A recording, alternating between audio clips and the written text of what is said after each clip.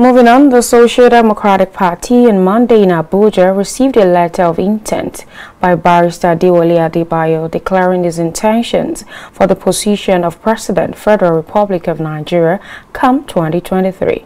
The barrister is said to be the third person in the party to declare same intention. Now here's more details from KAFTAN TV correspondent Mavis Ako. Adopting a party for the general election come 2023, Barrister Adebayo, a presidential aspirant, has emerged from the Social Democratic Party SDP. The barrister made this known to reporters on Monday in Abuja while submitting his letter of intent to the party received by the National Secretary, Shehu Musa Gabam.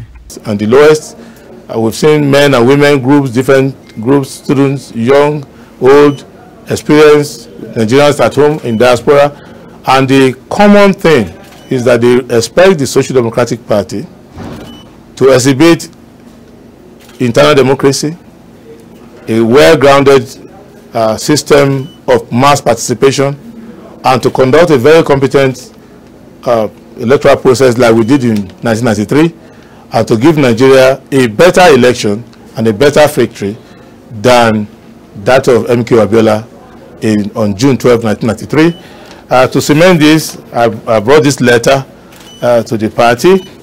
There's a copy for the National Secretary.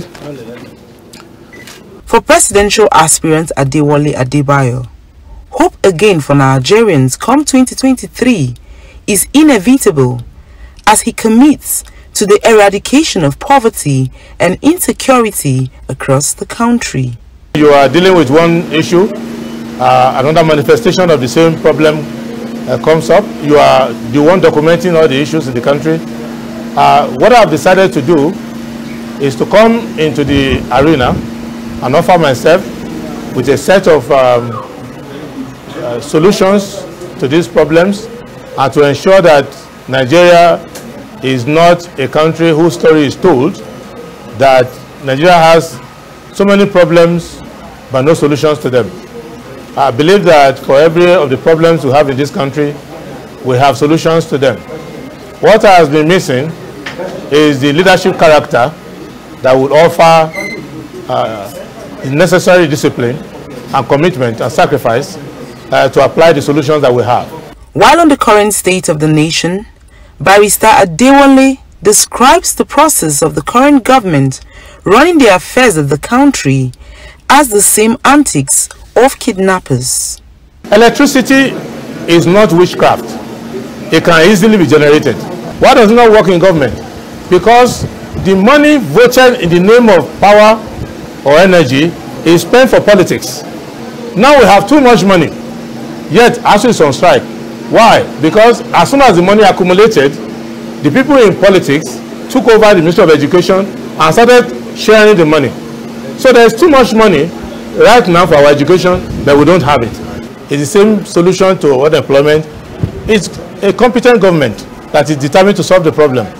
We have enough in our security infrastructure and architecture to nip these bandits in the bud and to get rid of Boko Haram and all the other insecurity.